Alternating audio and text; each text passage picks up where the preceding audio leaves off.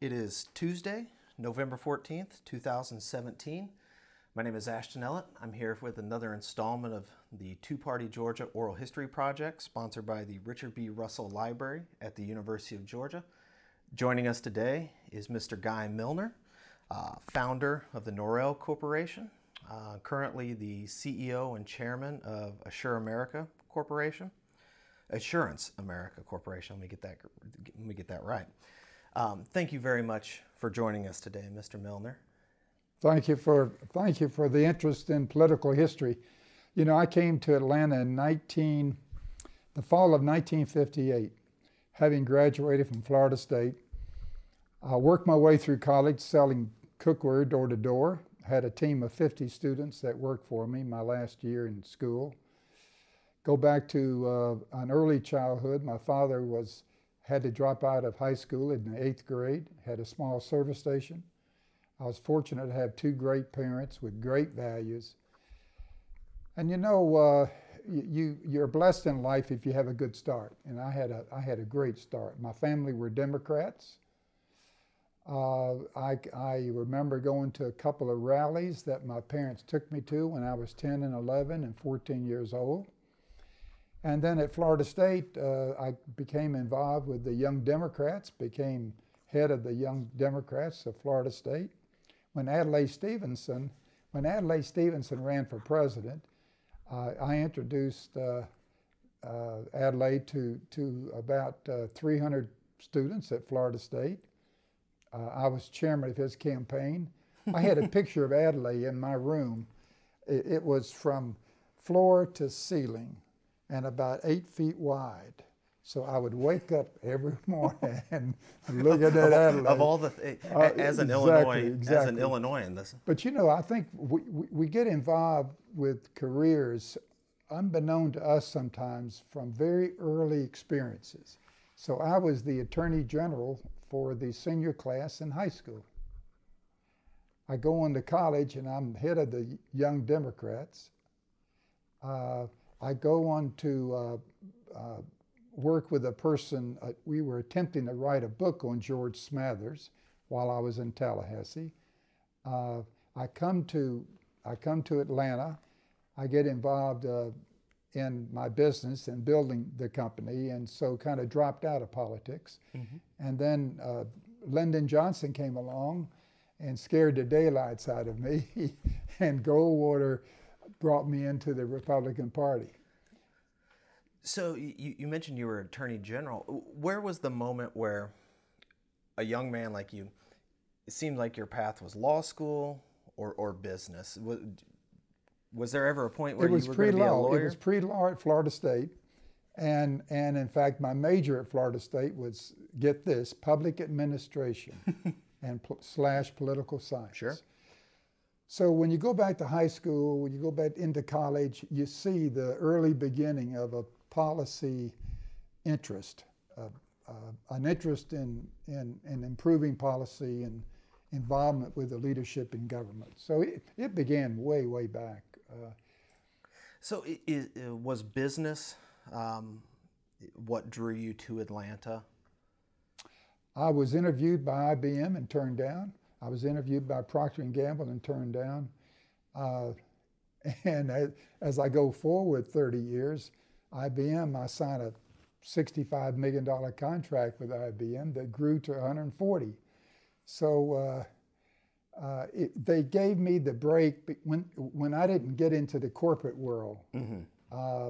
A person who I'd met said, let's go to Atlanta and start a personnel agency.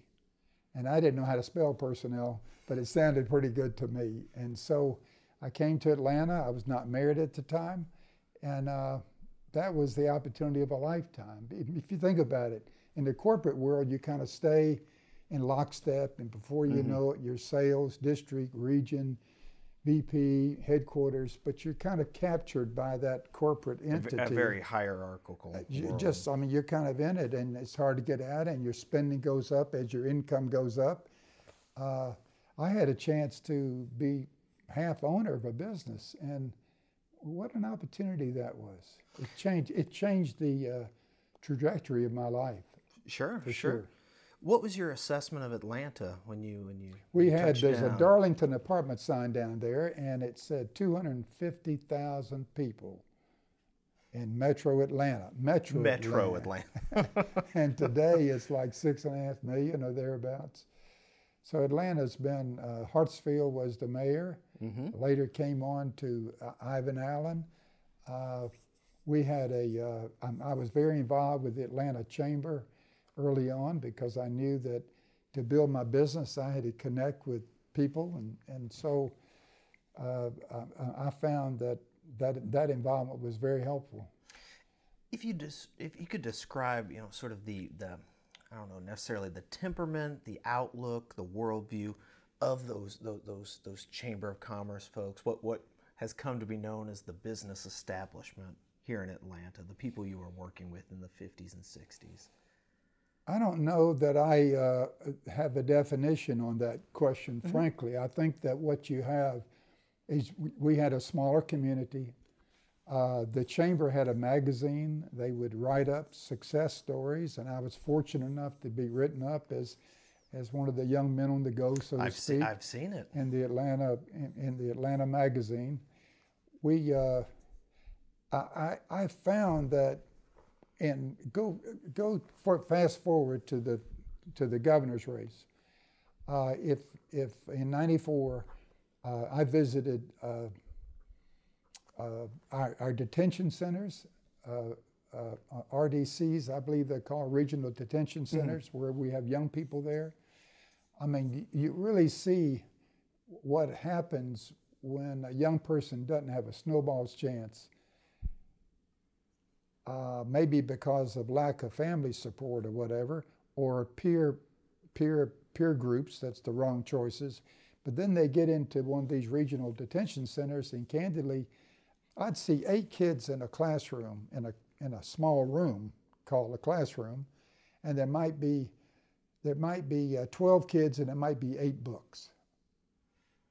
There might be a child that is 14 years old, and there's a child that's 18 years old. I mean, it was just kind of a holding pattern.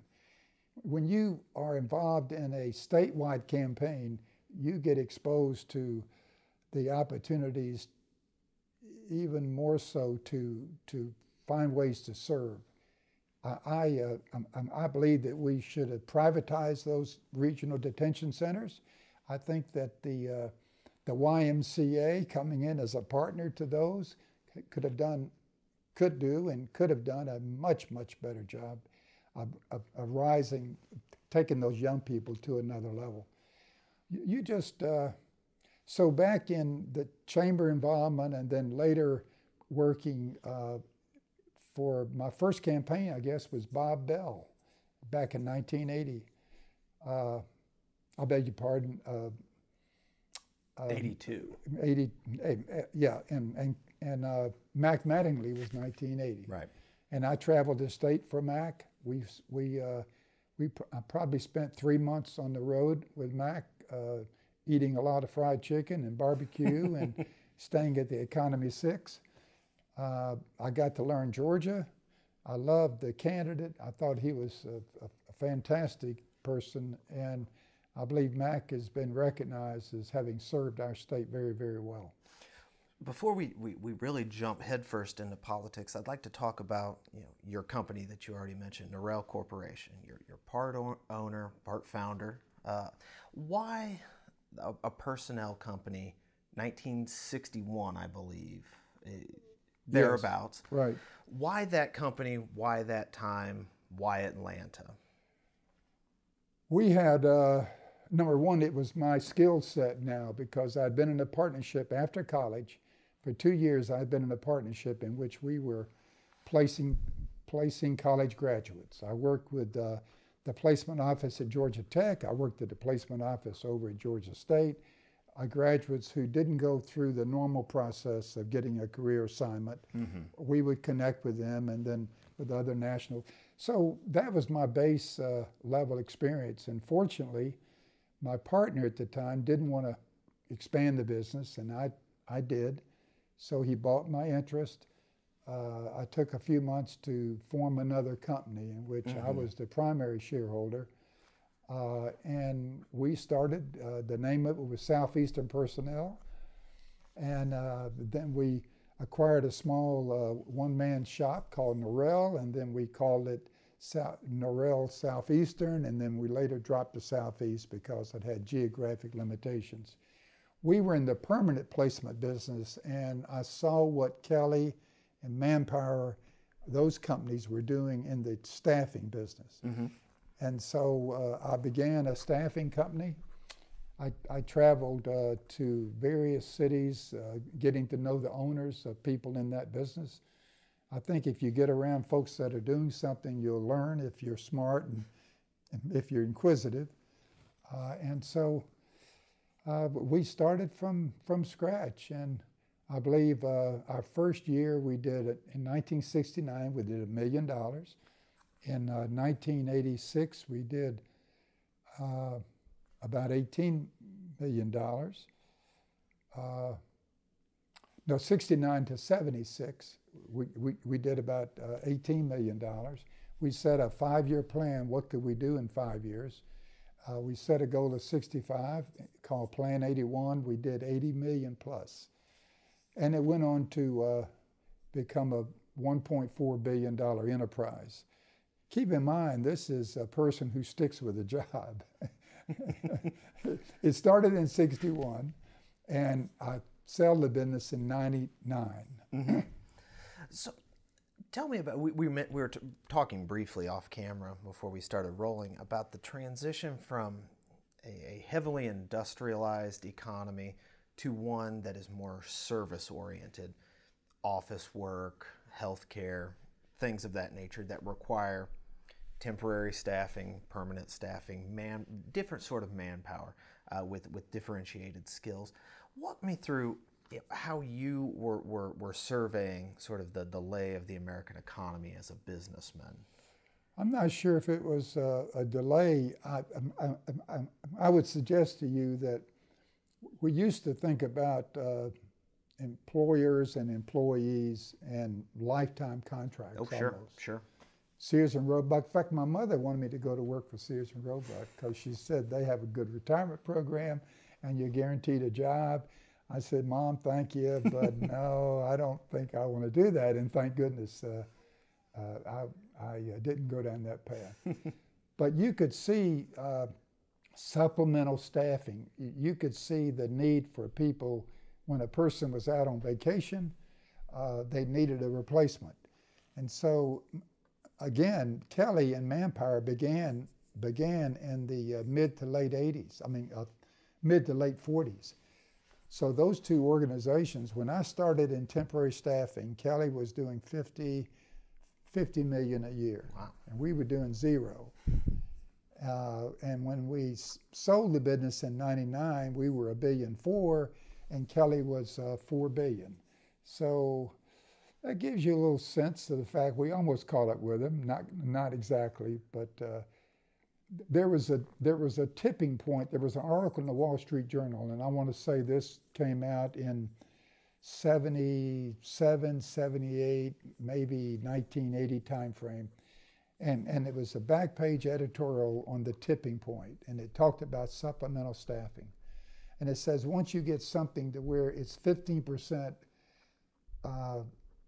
utilization, once it reaches 15% of where people, they buy cameras or they sign on to Amazon or in other words, when you reach a 15% critical mass, you're at a tipping point to where it's going to grow significantly. You could see that in staffing. And then Jimmy Carter, our governor, who I introduced, by the way, in 1974 to a national convention here in Atlanta, he was elected and was part of the movement to take minimum wages from, I think it was $1, and then he took it to $1.50, and then he took it to $1.75, and then to $2.25. In other words, it moved up over those 4 years very, very rapidly. That helped the temporary help industry, the temporary staffing industry. Because if you think about it, our markup is pegged on hourly rate. So when the hourly rate was going up at the lower end that quickly, it meant that our markup grew. And so that was part of the supplemental staffing side of things. I think if you look at the whole world of industrial distribution centers, what Sure. we're seeing today, you saw that back then, and it was a growing phenomena. I really, we didn't have much in the way of exposure to the manufacturing side. That was more Midwest, Mid-America, more the industrial. The Southeast, Atlanta particularly, Nashville, Birmingham, that's where we opened branch offices. Okay. They were insurance, retail. It wasn't a great deal of manufacturing, candidly, warehousing and distribution. As it is today. So. And growing quickly. So you mentioned Lyndon Johnson, Barry Goldwater's that sort of Great Society election. How did you get involved? Did you get involved in the Goldwater campaign? No. Okay. But John Kennedy, I voted for him, and I loved his. It's on the record now. I loved his style and his politics. I think the reducing the corporate tax, which helps businesses to grow more. I'm a great fan of that. The 62 tax cut now. Well, yeah, it was a big momentum back then. His assassination was just a horrible thing, and then Lyndon came in with a Great Society, and frankly, I've always had a strong belief in working. I believe my grandkids. I tell them all the time, hey, go, get a job during the summer. I've had some interns over at our insurance company. I pay them $10 an hour. They don't get rich over there as an intern. And I tell their boss, make sure they work. If they don't work, fire them. You've got the right to fire them if they're not on time doing their job. So I've been fortunate to have kids that have been over there. And, we help people so much with the Great Society, the welfare programs. And then Clinton came along with Newt Gingrich and said, you're going to have to work for that. And that was a great message. That was a great message. So you weren't involved in the Goldwater campaign? No, I was raising a family. And building a business? 3 kids, building a business. I really wasn't Jimmy Carter, when he was elected governor in 1972, he served, and we lived at the time close to the governor's mansion, and so I invited the young girl, who's now his daughter, Amy. She was, this big. My kids were that big. So she came over to our place and would trick or treat there. Okay. So a state patrolman is following along the roads as they're going trick or treating. We took the Carters. They were new to the governor's mansion. They were new to the neighborhood. They're in Buckhead. We took them out to fireworks up in North Atlanta, and so they had a chance to be part of the July 4th presentation. We come back to the governor's mansion. I go with Jimmy Carter into the kitchen. He's eating boiled eggs. He likes hard-boiled eggs. And I asked him, I said, well, tell me a little bit about, what are you thinking? He was thinking then about running for president. This might have been 72 or 73. Mm-hmm. And he went on to tell me that Hubert Humphrey, who was the nominee the previous time, and would stay he would stay overnight at the governor's mansion. He said, well, if Humphrey can run, I can run. And sure enough, Jody Powell and that group, Ham Jordan, called me. I introduced Carter to to a group of about 500 of the National Association of Employment Services. Convention was here in Atlanta. I said, you may be soon to hear from the next president of the United States. This is 1974.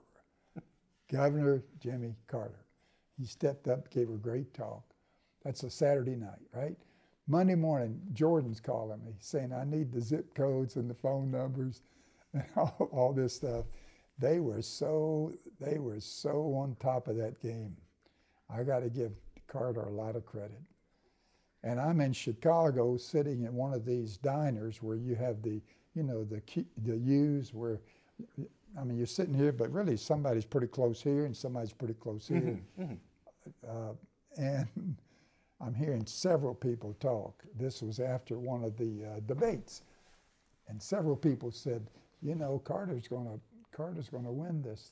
Carter's going to win. I keep Carter, Carter, Carter, Carter. I came back and I told the folks here in Atlanta, this guy may be your next president. So, you know, you're eating eggs with Jimmy Carter, but what leads you to the Georgia Republican Party? Paul Coverdale and I were, and Nancy, his wife, we would meet at my office over in this would be 75, 76, 77. We would bring people in to get on the phone to call regarding what we had, the 120 Club back then, which was people gave $10 a month, 120 a year. And so we're trying to build the 120 Club. And Paul Coverdale is over here in this office on the phone. Nancy's down here. We probably have 4 or 5 other people involved. So I got involved very early on with the Republican effort to build a conservative base here in the state. What was your assessment of sort of the party infrastructure, the state of the party, when you think of it as an organization? We were limited. We were not viewed. We were aspiring. We were working hard. But this was a Democratic state. This is a big Democratic state. So you come on board in 1980 on Mac Mattingly's campaign. Tell me about your experiences. You already said you sort of traveled the state, you know, raising money for Mac Mattingly and helping him in that campaign. What do you remember about that 80 campaign of Mac Mattingly's? I remember traveling in a lot of small communities, I can tell you that. I recall that Mac, I mean, it was all about fundraising. And my job as chief fundraiser was to see what I could do to get some results for that effort. I don't recall any strategic meetings that were held that were memorable. I just think Mac was everywhere, lots of energy, lots of smiles and happy faces. And when he beat Talmadge that night, it was a big deal for Georgia. That was a big player that was brought down. It's been about 50-50 with the people I sit down and talk to who are involved in that campaign. 50% thought Mac Mattingly was going to win, about 50% never thought he had a chance. Right. Did you think he could win? You always think your candidate can win. You sort of have to. Well, but you also you lose objectivity because you're kind of in a bubble and you're listening to a lot of people that have the same sort of feelings and attitudes, and you know, so yeah, you expect your person to win. It might be an upset, but you expect your person to win. How important was Ronald Reagan being in the White House from 81 to 89? How important was Ronald Reagan, that figure at the top of the ticket, to building the party? I think it was huge. I met him once. I think it was huge. I think his first couple of years he struggled, but if there was some reason in '86 during the campaign, the Senate race of '86, that the Republicans were held hostage. They couldn't get out and campaign, and so we would hold fundraisers here for Mac, and he would be on the speakerphone, but couldn't be there because they were holding people hostage. They had to be there to vote, which is understandable. And they'd save these votes in some of these states knowing that you couldn't get the candidate. And so Weich is out there campaigning like crazy. And so that was a disappointing loss. Do you think that that was a surprise loss? Right. And what I was gonna ask about '86 is do you think that the tactics of the Democrats were the only reason that Mac lost that race, or do you think he tried? Was there anything strategically he could have done differently? I don't know. I tell you, elections about waves. Truly, I will tell you that in '94, when I was running against Millner, I got closer in that race than I deserved to get. I'm a neophyte, a new guy on the block, never been in politics except behind the scenes. And here's a guy that's been in politics for 18 years, lieutenant governor, and then before that, really. Oh, sure, right. So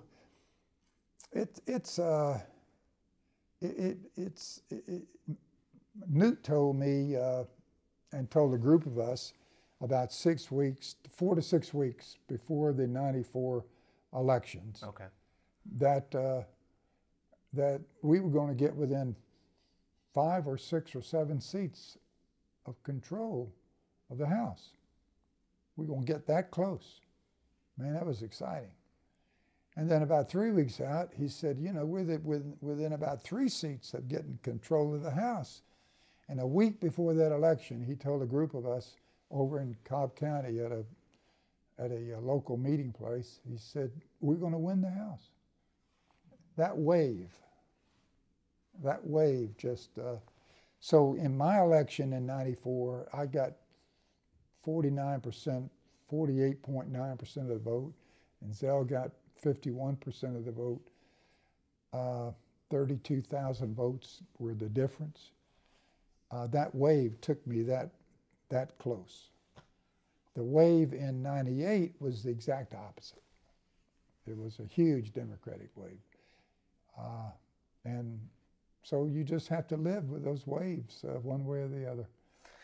Well, speaking of, I don't know if it's necessarily a wave election in '82, but there was definitely an anti-Reagan backlash in '82. And you were finance chair for Bob Bell. Right.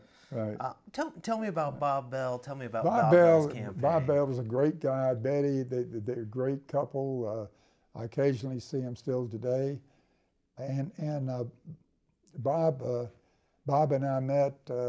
I'd helped Mac Mattingly, and so I was 2 years off. He knew that I knew some of the contacts around the state.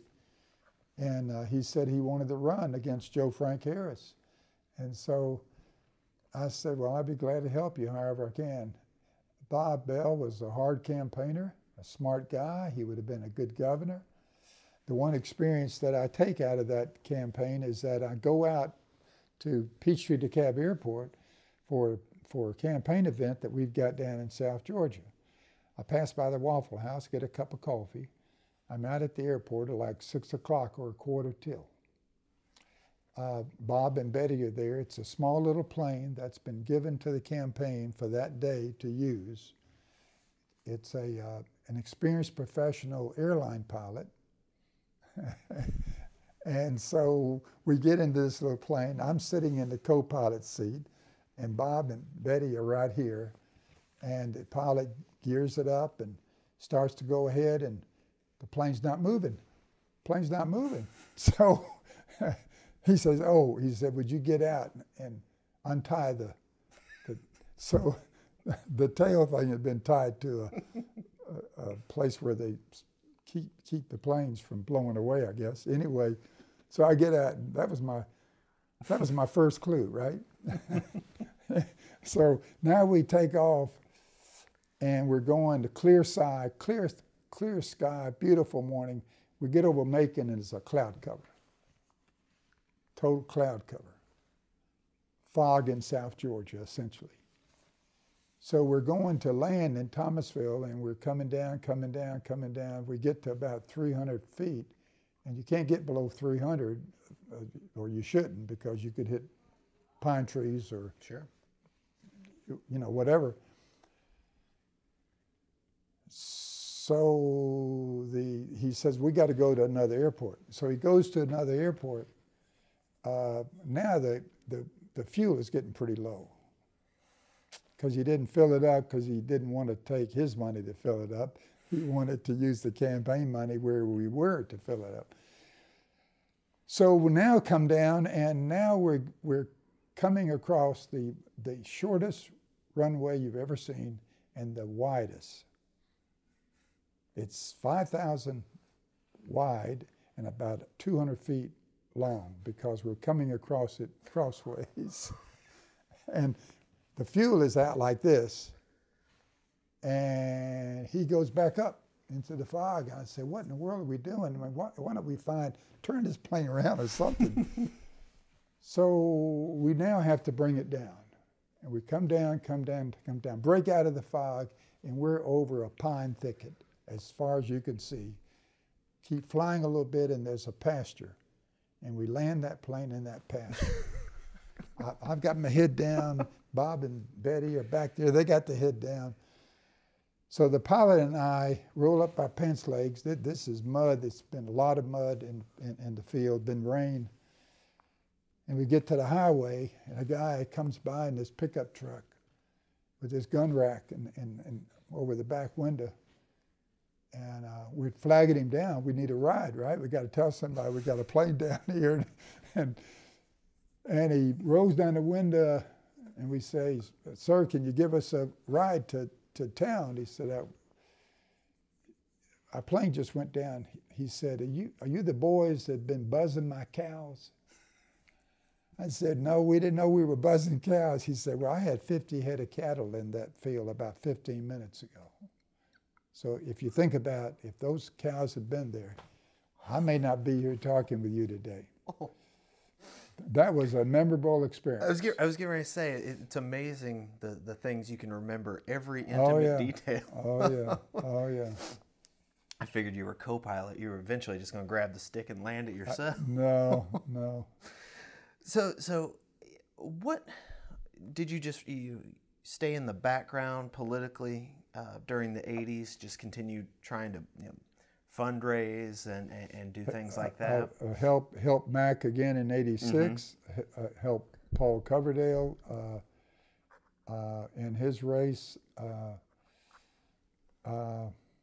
Paul had, I want to say, 3 runoffs, so 4 in one race, and I took about 3 months off to help Paul, and we raised PAC money because it was a Senate race that was real important.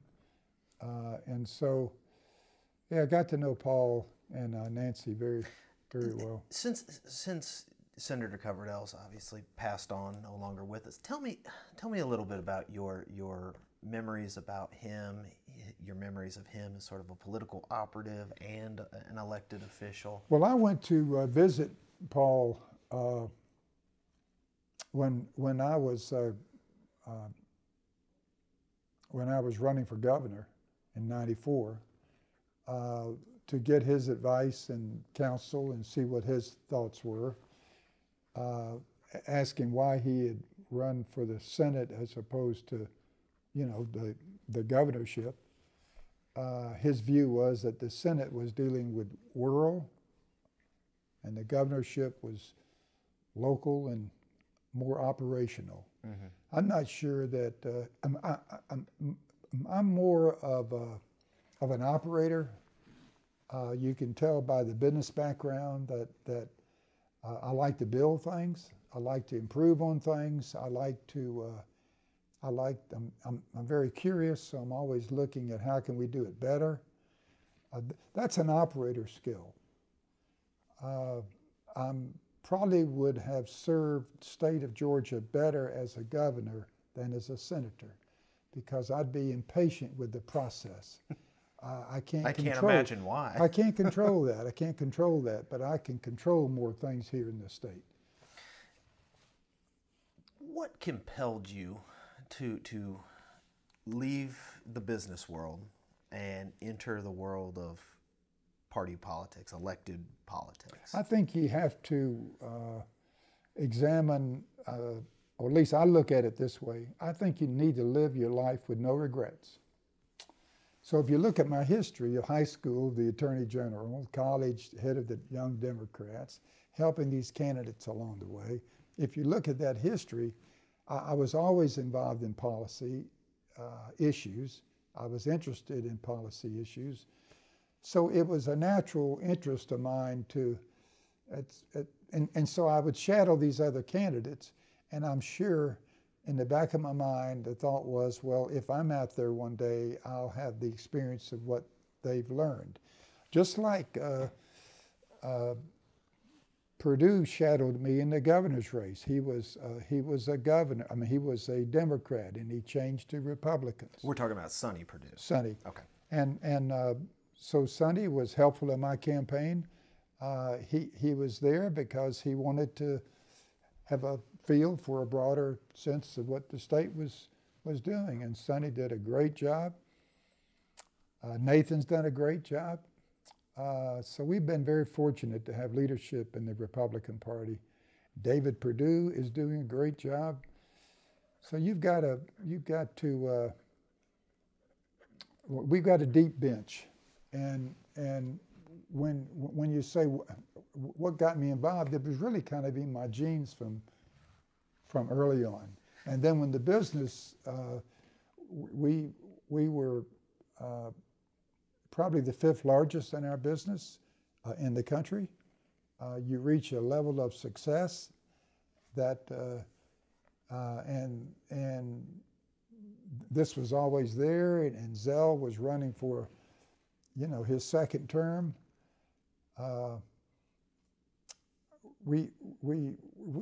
It just seemed like the right thing for me to do. I asked a former governor, I said, I'm thinking about running against Zell, and what do you think? And he said, well, I can tell you this, you're going to get beat,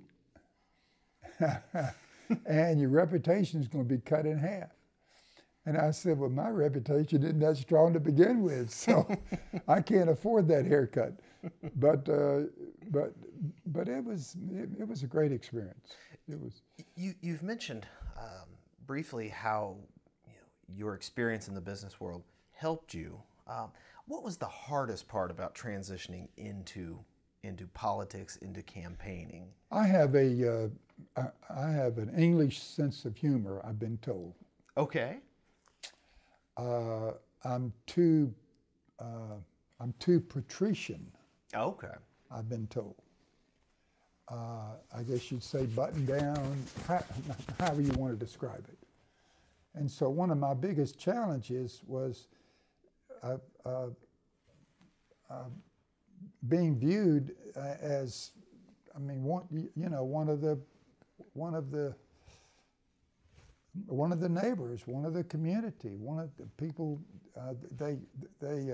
And it wasn't their fault in seeing me. We all have a different nature. Sure. You got a nature. You would have a hard time coming across as a nuclear scientist. I would. Guilty as charged. But you could come across very, very successfully in business or in sports or in politics. You could fill a lot of what people would think about. So the challenges I had was doing a better job of relating to the voter. They oftentimes, although getting 49% of the vote, I guess you'd have to say I did pretty decently, but I wasn't a natural campaigner. I went down to South Georgia. We're doing a film and they got all this John Deere tractor stuff, right? Sure. And I'm going to be there with the John Deere tractor guy, and I'm going to be talking about farm issues. That was the ad that we were preparing, statewide ad. You know, what are my views on agriculture? And so we got a setting, South Georgia, with the John Deere big equipment, and there's about 6 people from the community that are supportive of me, who are there. They're farmers. They're farmers. I'm dressed in khaki pants and a blue shirt, rolled up sleeve, so no fancy jacket or anything. and there's a couple of guys that are joining us, and I'm shaking their hands, and I say, are you a farmer or do you work for a living? As in my other circle of friends, are you a lawyer like these folks, or do you really do real work? Or a stockbroker? You know, it's a joke. It's being friendly and trying to be real. And so that afternoon, there's a radio ad that Zell runs. Millner thinks farmers don't work. And man, it was just so, how naive was that, right? I'm over at University of Georgia, your school, and the Red and the Black, what's it called? Yeah, the student newspaper, Red and Black. Red and Black. Mm-hmm. So the guy calls me, he's interviewing me, he says, hey, you know, where do you see this election being won? And I said, well, it's not going to be won in Vidalia. It's going to be won in Metro Atlanta, where we have the largest population. Man, that hit the TV, and people in Vidalia, man, this guy, you know, stupid mistake. The truth of the matter is, you're not going to win it in Vidalia because Metro Atlanta was too big. Gwinnett, sure. Cobb, DeKalb, I mean, it's just too big. So your Red and Black did me in. Before my time. And don't edit before that piece. My time. But what I'm interested in, you know, as you mentioned in the general election campaign, you know, you've mentioned it was always said, you know, political newcomer, and obviously you had been around politics, you had worked with candidates, you knew the process. But how was, as a first-time candidate, were you able to win the Republican primary when you were running against people like Paul Hurd, who was, you know, House Minority Leader, John Knox, who ran for everything? How were you able to you know, rise above that crowd to win the nomination as a first-time candidate? I guess it's, I guess you would say perseverance and being maybe tougher than the next guy. I would not let people, you know, take over the stage. I wouldn't let them dominate and move me aside. So I guess keep in mind, I worked my way through college selling cookware door to door. I was trained by one of the world's greatest sales trainers, Zig Ziglar. He's written books and spoke all over the world before he passed away. He was my sales manager. So I got a lot of don't take rejection, keep it in there. No, you're not going to make a sale every time, but you keep making calls and you'll make 1 out of 7. So every sale is 1/15. Every call is 1/15 of a sale. So it's and I'd have to say that my business background gave me a head start over the others. There were things that I had an appreciation of the government. I ran on a premise that we could take 7 cents out of every dollar of expense in government. Had a film that showed the nickel and the 2 pennies, and either people didn't believe it or it didn't grab hold, or maybe we didn't run it often enough, but I believe that I could have made the state much more efficient than we were. And it goes back to the operator style. I'm more of a manager than a policy wonk. Well, interesting segue, because you have those 2 years between '94 and '96. Why did you jump into the Senate campaign? I mean, Johnny Isakson, who had been the gubernatorial Great candidate question. in It's a '90. great question, and here would be my answer. I've just come off a campaign, now a year old, and we've got a Senate race. I'm looking at the name recognition that we've had, the funds that were spent in television ads. There was a high approval rating of me among the Republicans, the way that I had run the race, and hadn't disgraced anybody or put the party in a bad light. I went to I visited with Sam Nunn, and I asked Sam. I said, Sam, tell me about what you do up here. tell me about the role of a Senate. I ran for governor, and looking at, so give me a sense of what you see as that role, and how does it differ from the governor's role? And he went on to say that the governor's role is much more local and the Senate, you're really dealing with world and national issues and policies. I felt comfortable in that. I would have probably, perhaps more than likely, been a one-term governor, because I had Tom Murphy and I had a bunch of people, and man, they would have made it hard for me to work my way through the halls in the state capitol. I would have been challenged there. They would have known I was there, because there'd have been a lot of stuff that would have been different. But it would have been a tough re-election because of the newness of me to running a business, the state, and all of the movements within that. A Senate position is you're not operating, you're really making a judgment on policies and voting what you think is best for the American people. I would have sold our home. I would have moved to Washington.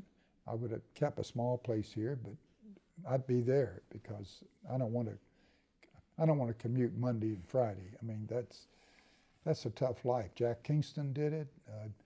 Johnny did it to a large extent.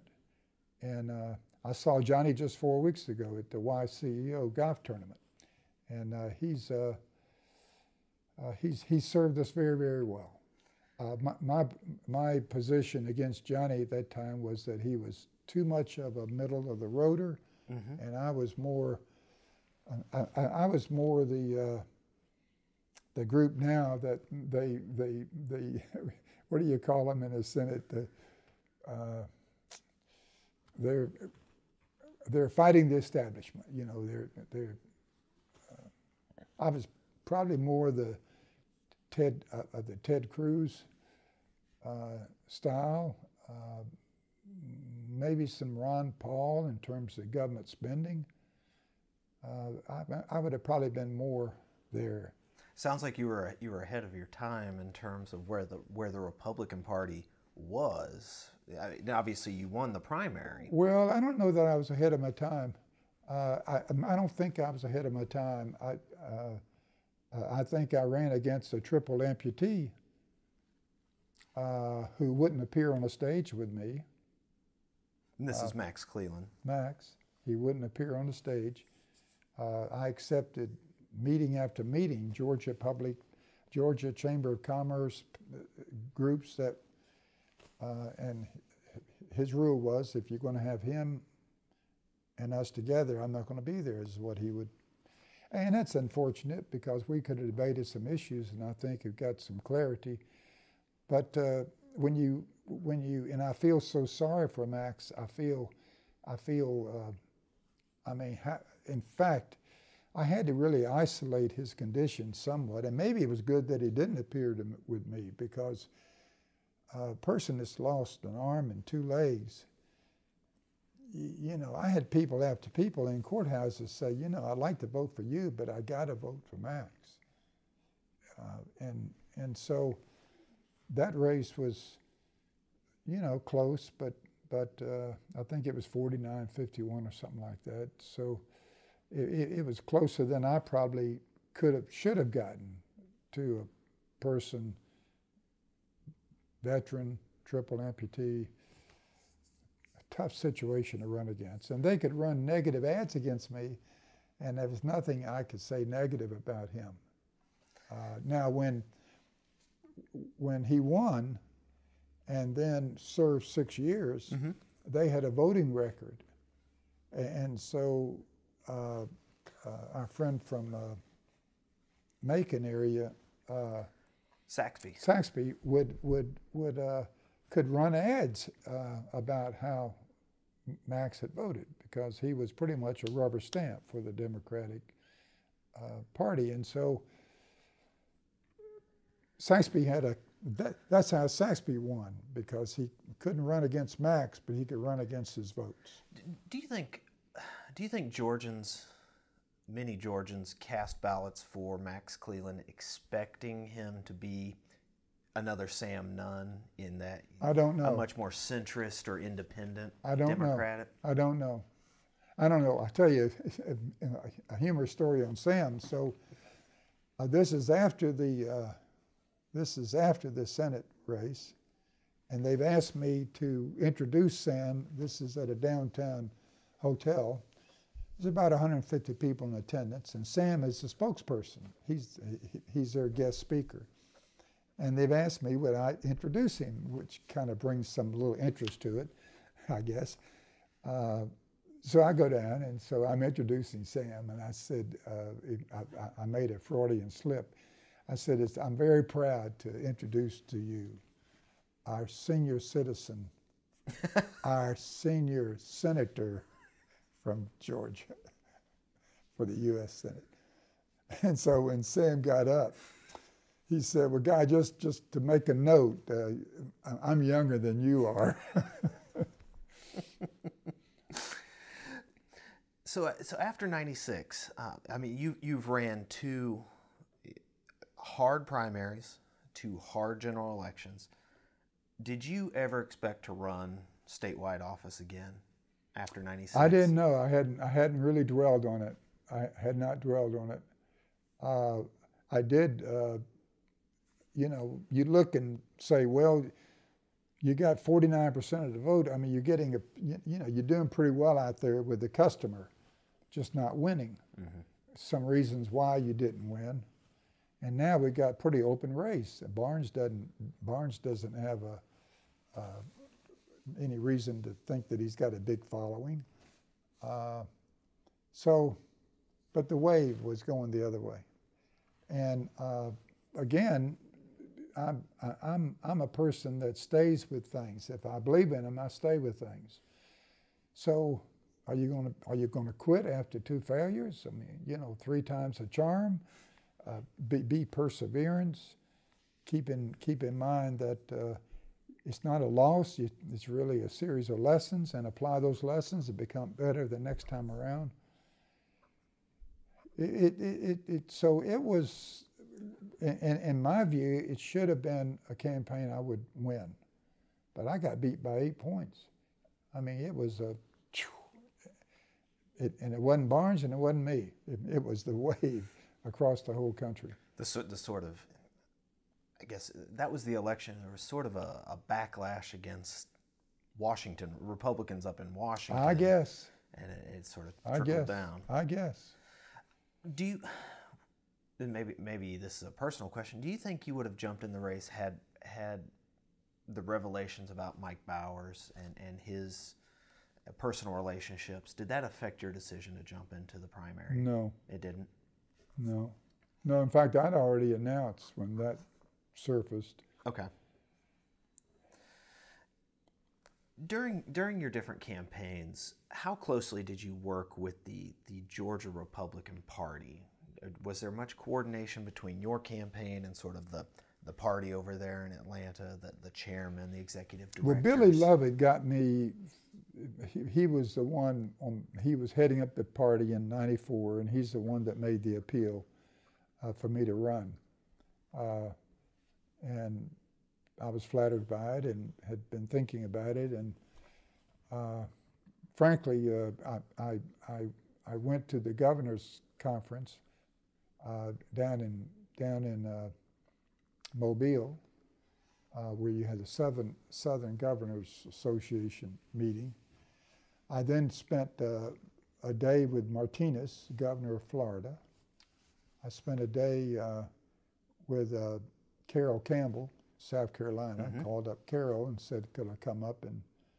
And this was in the '94 campaign. And I spent a day with Jim Martin up in North Carolina, just trying to get an understanding of their role as a governor and where do they find them spending their time, and just getting comfortable. In other words, is this a sport I can play in? If you want to think about it that way. Sure. So I had examined it to my way of thinking,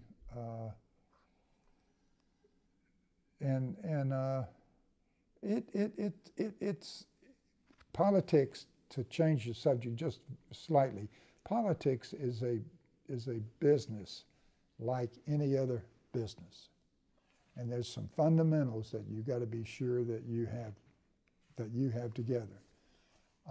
Your party structure is important to you, real important to you, but I don't know that I was particularly working hard on behalf of the party.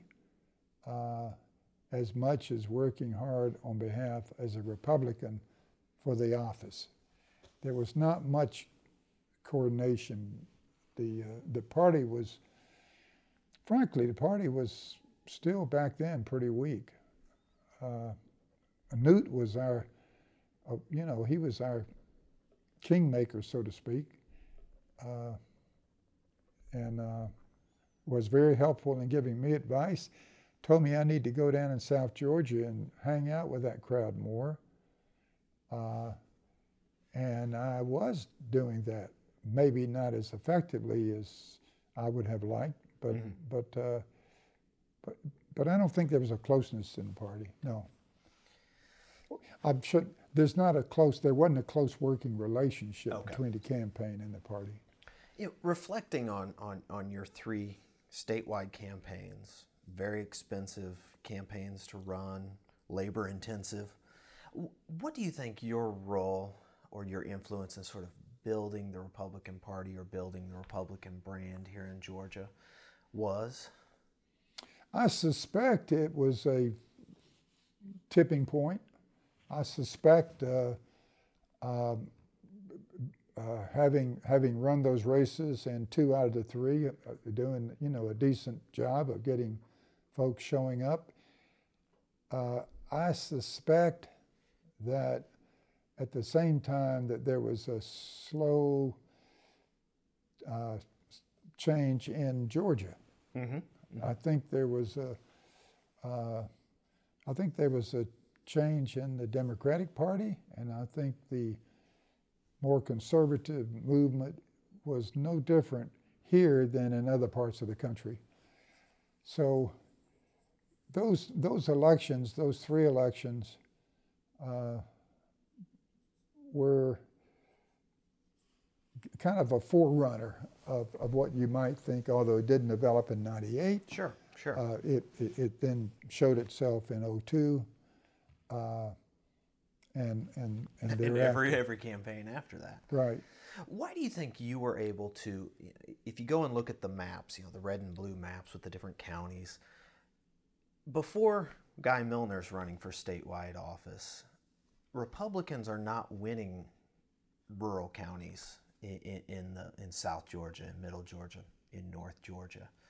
They're an Atlanta party, maybe the suburbs here in Columbia County, right. or Bryan, Chad Well, I think the County. Democrat Party was really a closet Republican group in many of those areas, South Georgia and to the up in the North Georgia.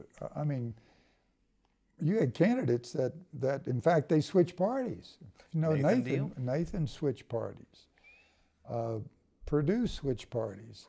I mean, so I think it was really the Democratic Party changed. Mm-hmm. I don't think the Republican Party changed. They just saw the light. The red and black may not like that comment, but I think they saw the light. Well, that gets me to my next question. It's just, why was the Democratic Party able to hold on to power in Georgia for so long? Reconstruction through the early 2000s. I think you had people in office that weren't the Great Society crowd.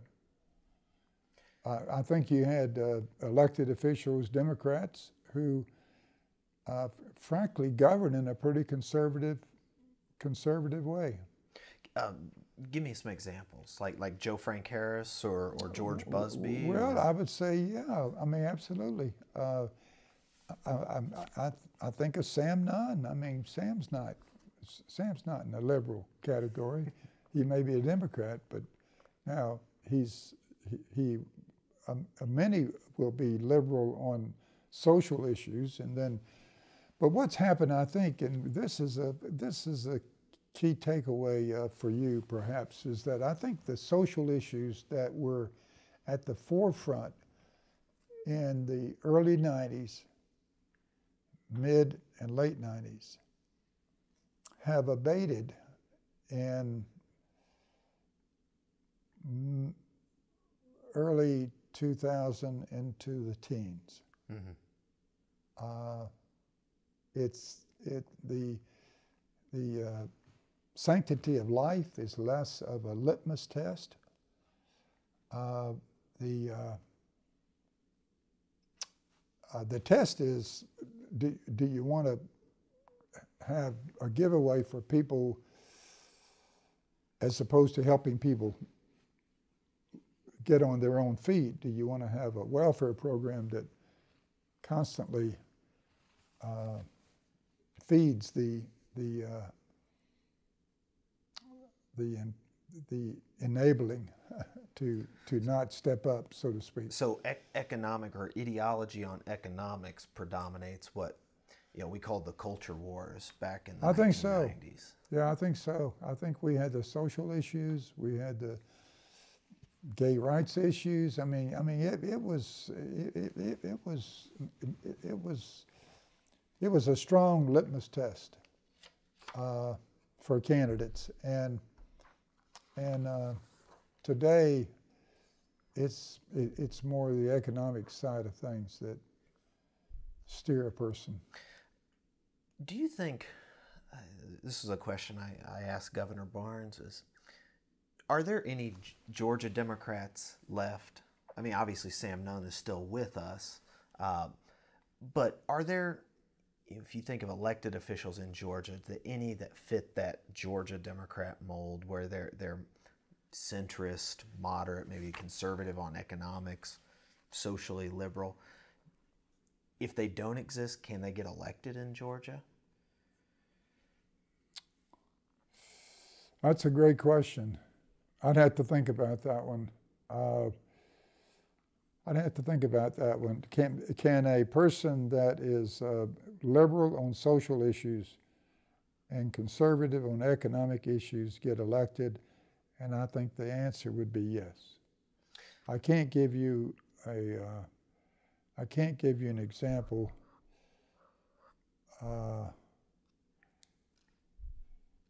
I can't give you a top-of-mind example of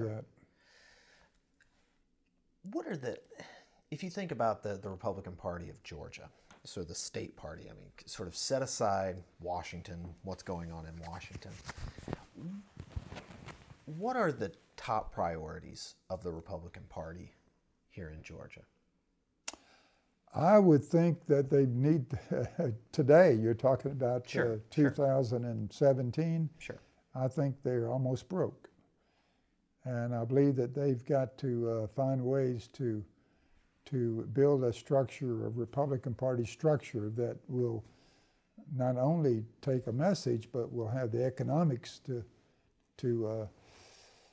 you know, it's interesting, the party apparatus for the Democrats, and I don't know it, I can only have observed it, and whether it's accurate observation or not, I can't tell you, but it looks as if they are very, very good in getting out the vote.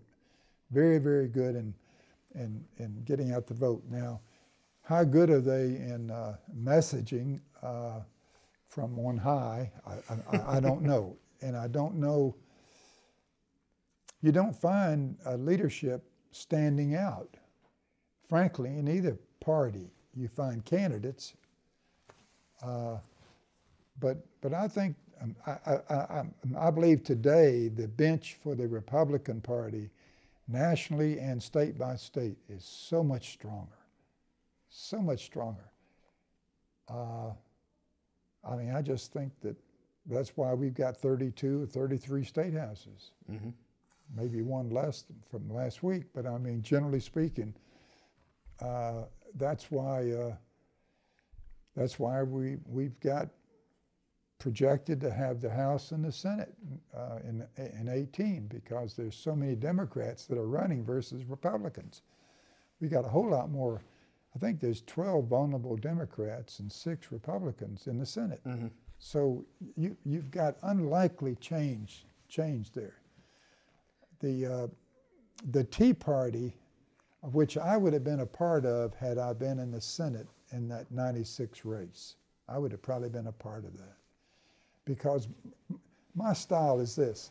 If you got a problem with the VA administration and you look at what the claims were and people waiting, I want to go to a hospital and I want to go unannounced and I want to walk around. I want to find out what's really happening behind the scenes. I want to talk to some head nurses. I want to talk to the department head over this department. And then I'll eventually get to the head person. But before I get there, I found out a lot. Our people that we elect, they don't do that. They're looking at stuff, and they're looking at material, and they're looking at research. And I mean, you've heard of walk-around management? Mm-hmm. Who was most famous for that? Ooh, now you're putting me on the spot. Sam Walton. Yeah, Sam Walton would stand by the cash register in one of his first stores. And the people are checking out, saying, we don't have enough red ribbon to the cashier. And he'd make a little note of, I mean, he was walking those aisles, listening. Our political elected people. I told White Fowler, this is on a Delta flight, we're both back in coach from Washington to Atlanta. I just happened to be sitting across the aisle from him, just by accident. How that happened, God only knows. And so he's doing a statewide review of Medicaid. Yep. Okay, I've got offices here in the state at the time. These were staffing offices that provided Medicaid helpers to go make home care visits. The government paid me. For every dollar I spent on expense, they paid me $1.10. So if I got more expense to $1.50, they paid me $1.65.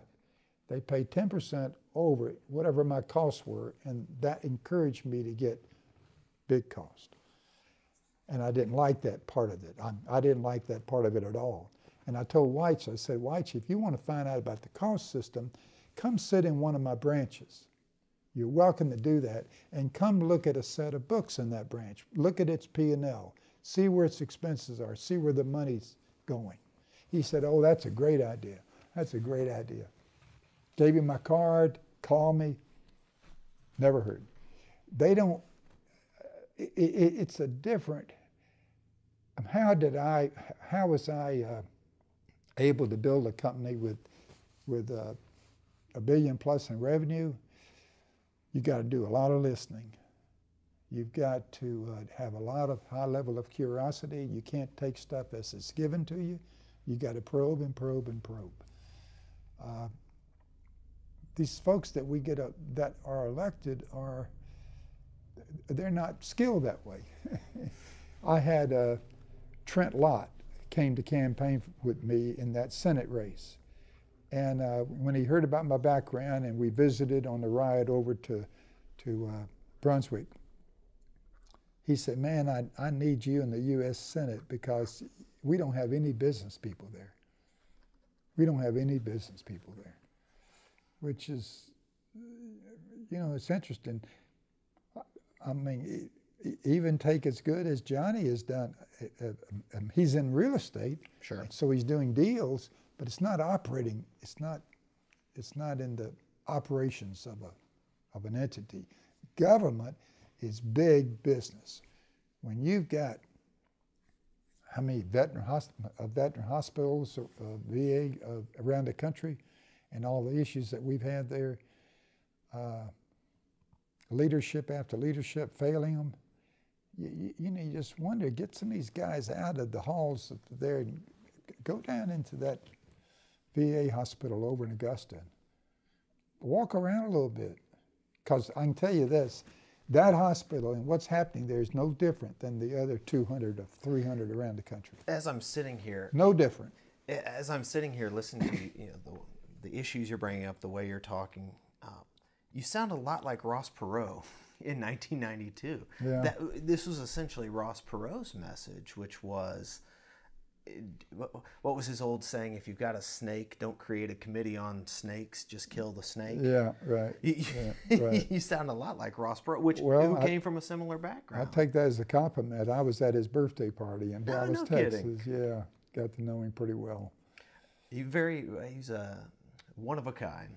One of a kind. I tell you, running for office, you do have the opportunity to connect with so many people. Kay Bailey Hutchison from over there. Mm-hmm. I sat next to her during his birthday party, but John McCain came to campaign for me. George H. came to campaign for me. George W. came to campaign for me. Trent. I mean, you just meet a lot of people. You meet a lot of people. Do you think Don Nichols? You know that name? Oklahoma. Oklahoma, right. Don had me sit in the Senate caucus because I was, I guess at the time, leading in the polls against Max, and he takes me into the Senate caucus, and he said, this is our next senator from Georgia. And I was able to sit there with him and observe what that caucus meeting is all about. When I talk to folks, or you read the newspapers about what the Republican Party stands for in Georgia, or what Georgia politics, the number one priority is always economic growth. Economic growth. What is your assessment of how government is helping economic growth here in Georgia, and how politics, government may be restraining or hurting economic growth here in the state? Well, for one thing, you don't want to end up with the North Carolina law for bathroom issues, and I think Nathan's done a great job of a balance, and you know, bringing some good judgment to how to handle certain things. Mm-hmm. You'll always have that element that'll want to draw attention to something and make it a big focal point, and it will perhaps help them get attention, but it doesn't help state. Like the religious liberty bill or something of that nature. Yeah, I mean, you just have to serve a larger cause. And but I think that if you look at a more efficient government, if you look at a lower tax environment for the state, if you then understand that growth for growth's sake is not what you want to achieve, if you have a gridlock on traffic. I drove over from Athens. I can tell you all about it. I can promise you that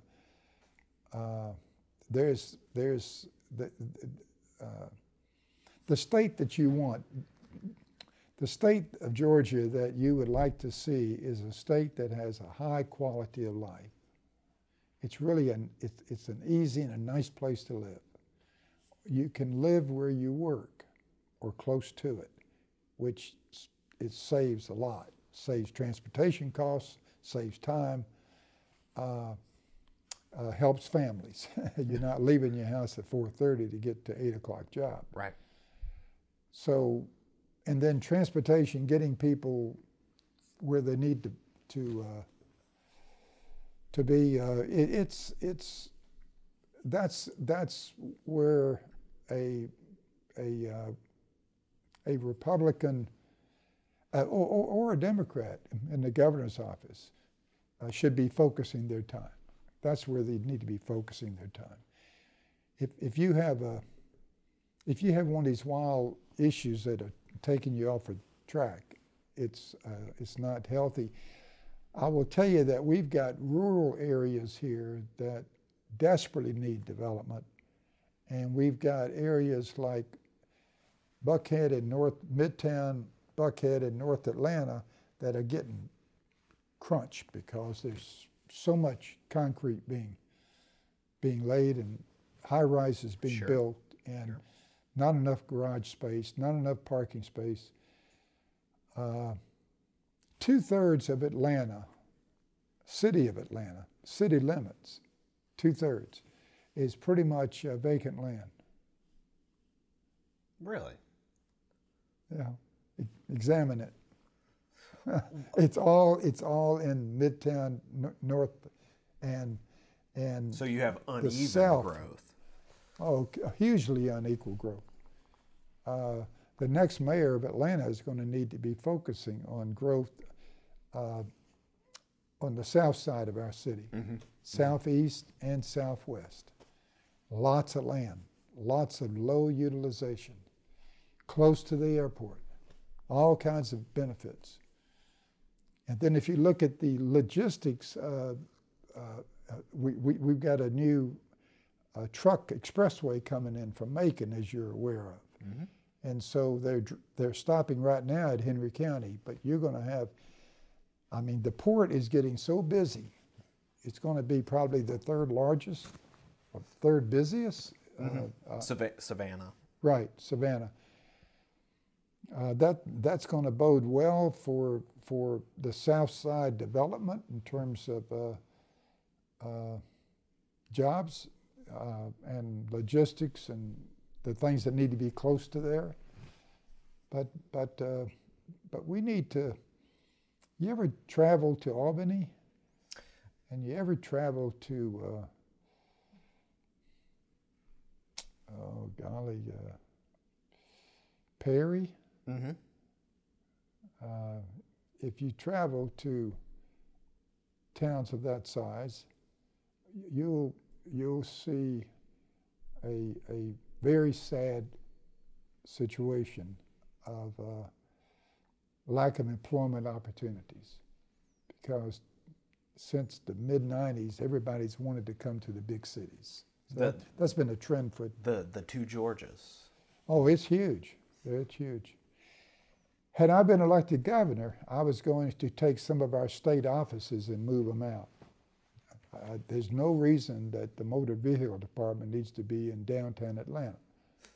It could be in Brunswick or Albany or Thomasville. Because with technology today, I don't have to be there. I mean, and I've got lower cost of land. I've got probably payroll that is less, lower cost of payroll. And I'm bringing opportunities to our state, and I'm freeing up downtown Atlanta and some of that for who knows how it might be used. But I would have moved a lot of departments out of Metro Atlanta. It would have been disruptive to our employment base, and they would have had to move or else find other work. But it would have been a great benefit to the taxpayers. The Republican Party, for most of your life was always the opposition party here in Georgia. But very quickly, very rapidly, it became the majority party after 2002. It has been ever since. What do you think the danger or the what is the factor that is most imperiling the Republican Party as a majority governing party here in the state? I guess if you take it for granted, your success, if you don't work on it every day to improve your status and improve the reason that you exist, you got to realize what your reason to exist is. And again, I go back, the party apparatus doesn't anoint someone here. The people who run for office essentially self-anoint. I might have been asked by Billy Lovett to run, but there wasn't a committee of 12 that I went before to make my case. It was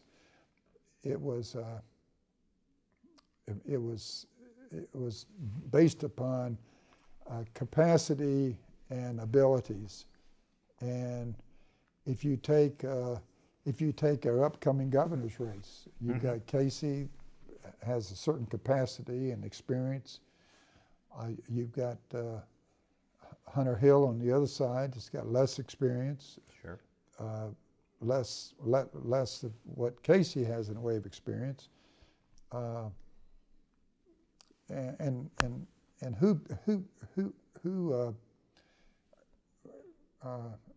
who thrives in that environment is going to be the one that can make their case. It won't be the party selecting it. I don't know if it's not the same for Democrats, candidly. I think strong people figure out how to get to the top, and the party comes along with them. 2016, a historic... We're good. We're good? Yeah. Okay. Maybe 30 minutes. Oh yeah, we're good. So 2016, a historic presidential election, a very surprising election. How was Donald Trump, of all people, able to sort of not only win the nomination, but become president of the United States? Well, one thing, he was one voice against 14 others. And so he splintered all their vote. Splintered all their vote. If you'd have had 6 candidates in a race, it might have been a different outcome. Who knows? Secondly, I guess you'd have to say that Obama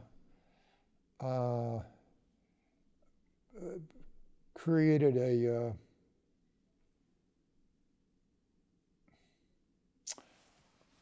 let me see how to say this. It created he wasn't responsive to this, the more conservative element in our country. Okay. He wasn't responsive. He didn't relate to them.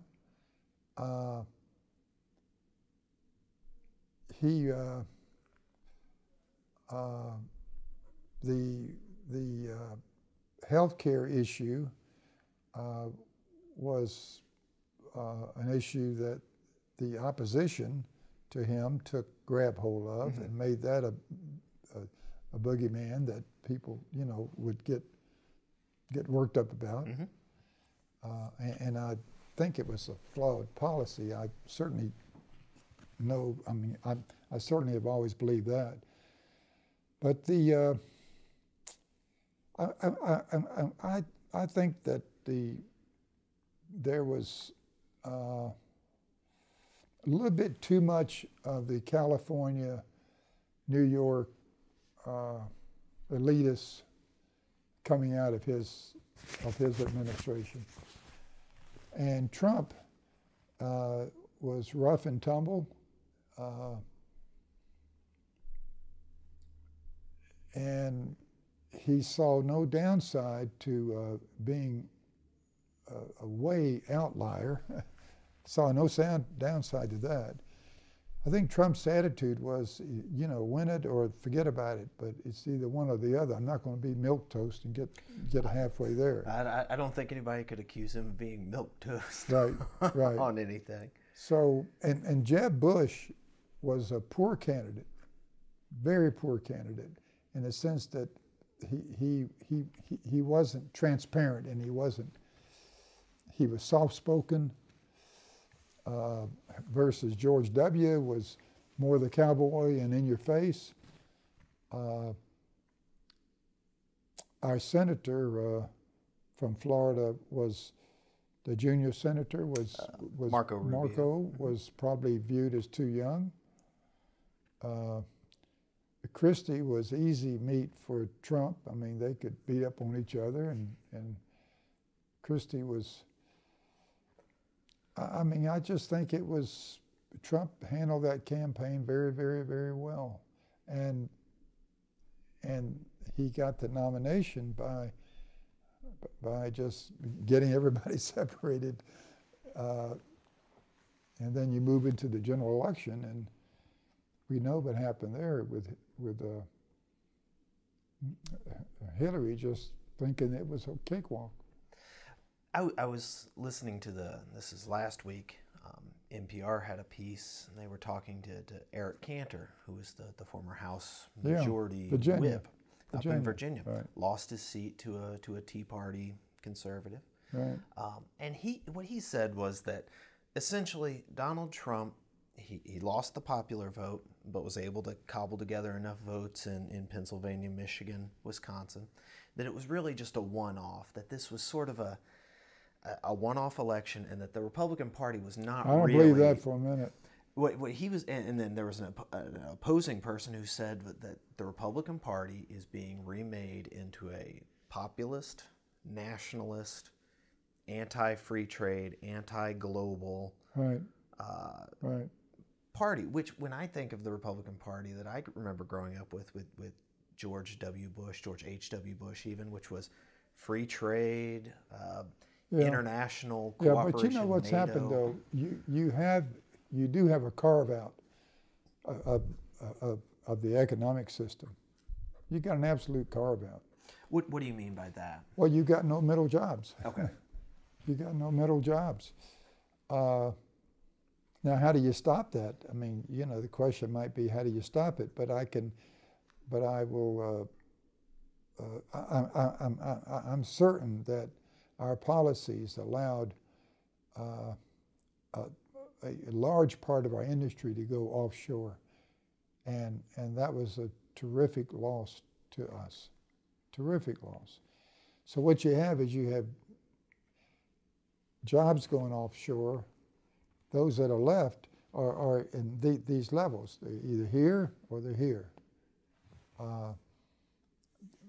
So the supervisor and the superintendent and the plant manager and all these sorts of career steps that people can move forward on, they've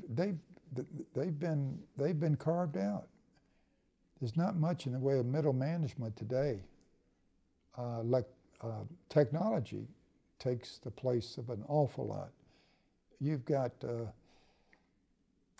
plants here that are operated with one person because it's going robotics.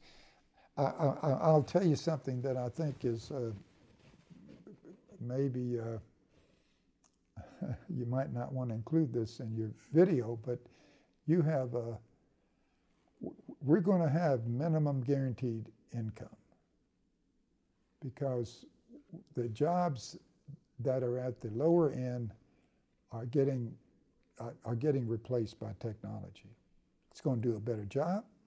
It's going to be a better job, and it's going to be quicker, and it's going to cost a lot less. So we're going to have a Bernie type system. There are going to be some people. You could say today, well, we have it with Social Security and Medicaid, Medicare. We got food stamps. We got a lot. Sure. Earned income tax credit. So some of that, if not all of it, but some of that will go away. And there'll be, I don't know, $42,000 for everybody. And Sort of the Scandinavian model. You're going to have that with this carve out and with the advances of technology. You're just going to have it, and so we're going to have to make it a good thing instead of a bad thing. The professional and services sectors. I go to a trainer this morning at 7:30.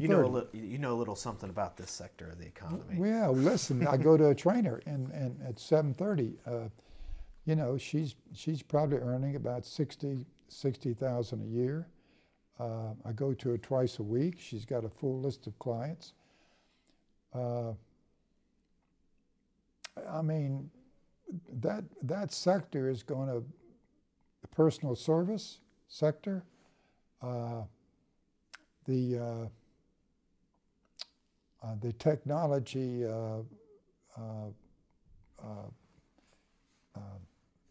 programming and systems analysis, that sort of, that area is going to grow huge.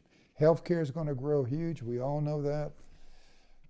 But there's going to be a lot of jobs out there that are just not going to be there. If you look at what Amazon has done to retail, oh sure, you're going to have industry after industry doing the same thing to their little ones. It's the big fish eat the little fish.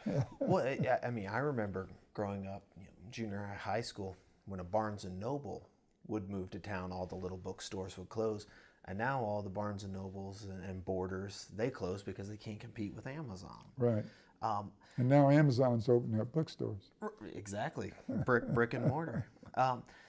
So if I'm hearing you correctly, you are not a believer of when somebody says, we're going to bring back the factories, we're going to reopen the coal mines. No. You don't believe that's actually going to happen. No. That was the old economy, and we're going to build a new economy. Yeah, I think it left because of politics, but it's not coming back because of politics. I think it's automation. It's the reality. But the good news is that there's some jobs. Think about this for a moment. There's some jobs nobody deserves to have. No one should have, said another way.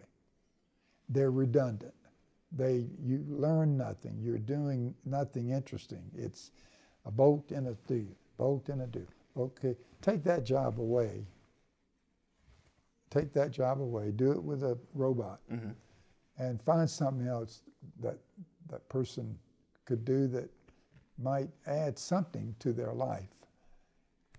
Back when we were marketing our staffing, IBM had 5,000 people, and they asked us to take those 5,000 people.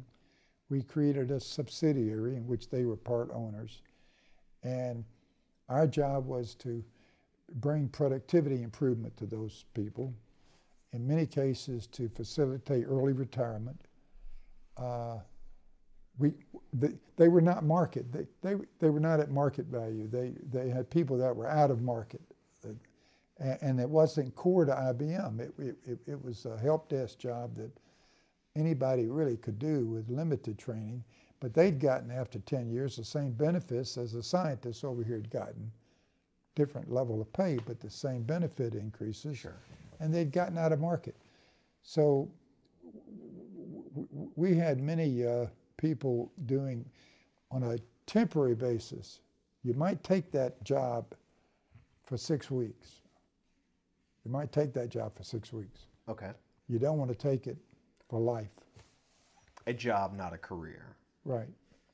Right. What role then does education play in this whole It's huge. Transformation process? Huge. It's huge. And when I was running for office, I wanted to take our university systems and put have you ever thought about vocational education? My parents taught at community college level. Okay, well, stay here for a minute. Stay here for a minute. So why don't we have vocational education offerings at our university campuses? Instead of an entirely separate system. Why not? No, we do. It's called a School of Nursing. It's on the campus. It is. Yeah, but we have these other things that are off campus in a community college. Mm-hmm.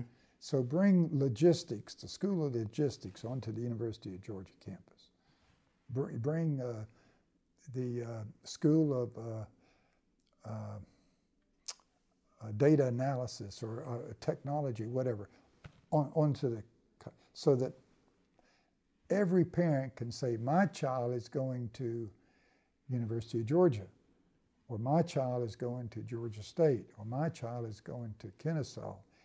And it may be in a vocational career mm-hmm. versus a science, but they are not second class. That there's a prestige level of going to the University of Georgia as opposed to... You would hear over and over again, I'm not having my child go to VOED, I want them to go to the university. If it was a badge of, you know, my child's as smart as any other child. Sure. It's such a horrible message, such a horrible message.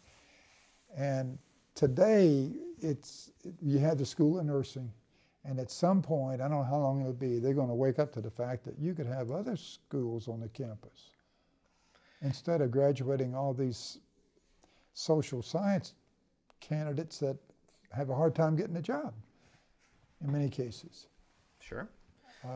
So you think that not just the issue of prestige, but at a pocketbook level, there's economies of scale that you wouldn't have redundant support staff and something like that if they were all centralized in say a Georgia Tech, a Georgia Southern. Well, you have land limitations, space limitations, but I'm not sure how much savings on synergy, but the savings would be that you would be developing people who could go into the jobs that we need today. Mm-hmm. I don't need a philosophy major today as much as I need someone who can run a data center and with 1,000 servers or whatever it might. It's just we're not educating our people for the we're not educating our people for the jobs that we have, mm-hmm. that we have needs of. We're educating people for many jobs that they'll struggle, finding something in their career. Not to say anything of the history PhD job market. Well, I don't know anything about that. I'd have to ask you. Horror stories. You got a PhD? I do. Fantastic. In what course? What? I am. Here, let me go ahead and pause it. You know, one of the things that you hear a lot about in Georgia in our elections is the minority vote. And the fact that George W. got 10%, George H. got 10%, I got 10%. I mean, it's kind of like a 10%. 90% goes somewhere else. You can only get 10% of that vote. So there's two theories. I heard them both, and I followed one, and it was very revealing. So in '94, there was. I mean, I did the normal outreach, but nothing significant. In fact, I was told that if you're not careful when you try to capture the African American vote as a Republican, it gets their defenses really revved up, and it can come back to haunt you. And so I accepted that as a line of reasoning. I'm a new candidate. I accepted that as a line of reasoning. I did some campaigning in the churches, in the African American churches, and the white churches, and across the state. So I had that experience, and I got about 10% of the vote. Go forward to the '98 race. Go forward to the '98 race, and I decided these experts that told me don't spend any time there were mistaken. So I'm going to spend time there. I'm going to invest money there. I'll probably put 5 to 10% of our campaign resources there. and had been zero before, kind of. It was my time, but no resources. Okay. I hired people to get the vote out. We had a distribution of pamphlets. We had special radio into the African American community. I spent probably $500,000 on that single initiative in '98. Got less percent of the African American vote in '98 than I got in '94. It's very interesting, very telling to me. Even today, and I believe that's going to change. I believe you're going to see, with the economy, with economic development within the African American community, I think you're going to see more and more recognition of the conservative values of the Republican Party. I think going to be viewed by the African Americans. This idea that don't vote for them because they are only for the rich people or whatever, I think it's going to slowly but surely go to the wayside. I see the day where we'll maybe get 30% of that vote. I know in this Atlanta mayor's race, Mary Norwood is polling about 35% of the African American vote, a white lady from the north side of town. So I think that's going to happen. But there's my example. They said, don't do it. I decided to do it because I wanted my wife and I, Jenny and I, would be in 2 African American churches every Sunday. Every Sunday. One at 9 o'clock and then one at 11:30. I can sing hallelujah with the best of them. And we were in those midst. We would be called up to the pulpit. Pastor would put his arms around us. You know, this is a good person. We got to be open to helping everybody. That was the message. Truth of the matter is, it got them so riled up, got them so angry about my reaching there, that man, they doubled the efforts to get their vote out. Do you think that Donald Trump at the top of the ticket, sort of the face of the Republican Party, he's very brash, outspoken is sort of an understatement. Do you think that's a temporary hiccup or a speed bump in minority and ethnic outreach that eventually, moving beyond Donald Trump, the Republican Party itself might begin to grow in those communities, those constituencies? I think that his effort to get into the urban blight issues, and it's sad, and as you would certainly be aware of, and we got some urban areas that are just, I mean, they're boarded up and there's nothing happening except crime and drugs and whatever. He hasn't had a chance to get into those areas. You know, I'm not sure where Ben Carson is. I don't see him much out there, and I'm not sure why. It must be a style issue, I guess. Perhaps he's doing a lot behind the scenes. But we haven't heard anything about that. I think Trump has the capacity to do more there than any of those candidates, because he's pretty rough and tumble, and he has worked in a construction environment. He knows that environment. It may have been several years back, but he understands it. I think he would have an opportunity to reach that person that a Jeb Bush wouldn't have, or a Marco Rubio wouldn't have. Mentioning urban issues, urban renewal, urban blight, it made me think, is there sort of a mirror image of the state of the inner city, lack of economic opportunity, rundown infrastructure, that's there in small town America? Say, drive down to a small town in South Georgia, in Middle Georgia, where there's no downtown. You have out migration, no in migration. Rural hospitals are closing. Grocery stores are closing down. The same problems that inner city communities face. How much of that is a symptom of what you talked about, where you have the wealthy and then you have low wage, no wage earners? Is that a symptom of the same problem, do you think? I don't know. I don't know. Maybe if we could answer that, Yeah, I don't know. I don't know. I know the urban issue is not the lack of demand for services. It's the facilities aren't there. I've come across people saying that we have no restaurants short of south of I-20. There's no nice restaurants you can go to. Well, they're not there, I guess, because they're not economically viable. I have no idea. I guess somebody's going to have to open one and suffer the losses for a while until it gets to where it's accepted. Mm-hmm.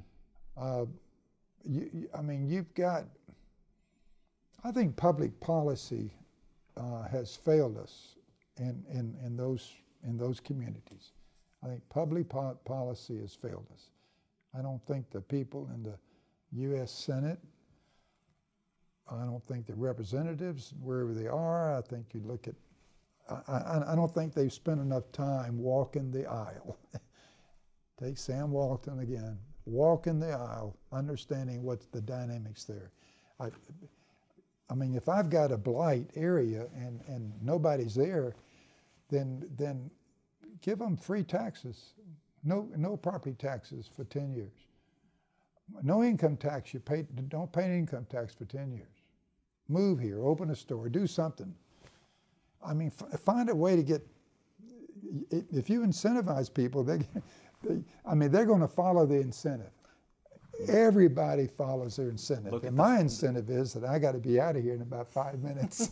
Well, on that note, tell me about your current business initiatives, your charitable initiatives. I know you and your wife Jenny do a lot here in the community. What are you guys busying yourselves with these days? I have there's several things that I'm proud of, and one is that I started a golf tournament for inner city kids under the YMCA. It's called the YCEO, and it's raised $5.5 million endowment. It's now 33 years going. It's the most expensive golf tournament in Georgia. You got to pay $6 grand to play a team of two people. Jenny started this Fix Georgia Pets, which is a spay and neuter. Mm-hmm. They raise about $500,000 a year to help spay and neuter dogs and cats around the state. I was able to get past a special tag for spay and neuters, so we have a Georgia Pet Foundation. I didn't know you were involved in that. It's called the Georgia Pet Foundation, and I'm the president. When the legislation was passed, they asked if I'd head it up initially, and so we've got that underway. I tell you, it's wonderful to, I was heavily involved with United Way, not today as much as I was back in the mid to late 90s and early 2000. Headed up the major donors group here for United Way, and then nationally headed up. So United Way has been a big part of my past. I really am probably keen as much as anything on helping things get organized so that they can be multiplied, and they can. So we had 140 people giving 10 grand a year to United Way here, and they asked me to head it up, and over a couple of different times, probably 7 or 8 years in total, we got it to 1,000. So 1,000 people that give 10 grand a year. That's in my math, Florida State math, that's almost $10 million, right? So it's really, I mean, I feel very fortunate, Jenny and I both do, that we have the wherewithal and the healthy enough to still be able to get involved with those sorts of things. And I've got a son that is just an avid graduate, of University of Georgia. So Good man. He's watching your games every weekend, and he's calling me, telling me to turn on the TV. Well, Mr. Millner, it's been an honor and a privilege to have you here for the Two-Party Georgia project, sponsored by the Richard B. Russell Library at the University of Georgia. Thank you very much, sir.